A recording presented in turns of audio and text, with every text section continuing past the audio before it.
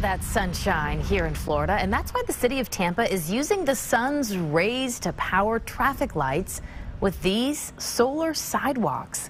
City leaders say that is critical during a storm like Hurricane Ian. Fox 13's Janae Lewis shows us where the panels are and how it ended up here. So as far as we know, this is the first intersection in the country that has a dedicated solar array powering the intersection. And it's located at the intersection of Jefferson and Cass. The solar sidewalk is made up of 84 solar panels connected to the traffic signal next to it. They absorb power from the sun and convert it into electricity. And it generates power to reduce our consumption here at the intersection. Crews installed the first panels in the summer of 2020.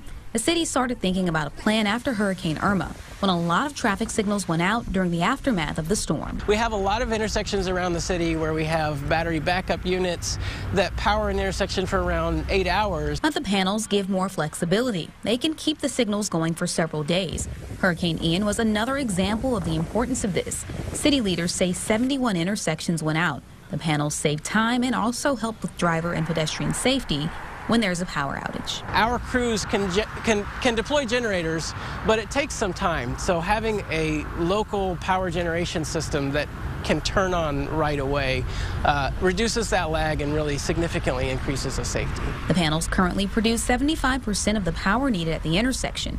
But the city says this pilot program is only the beginning of their plans. And we're hoping to get it to where it generates 100% of our power needs for the intersection. At this point, we would anticipate it could keep power going for a multi-day outage. Shining a light on a brighter and more sustainable future for our city. Reporting in Tampa, Janae Lewis, Fox 13 News. Well, the panels and equipment were about $45,000, and it took city crews about a week in total to install them. Pretty cool.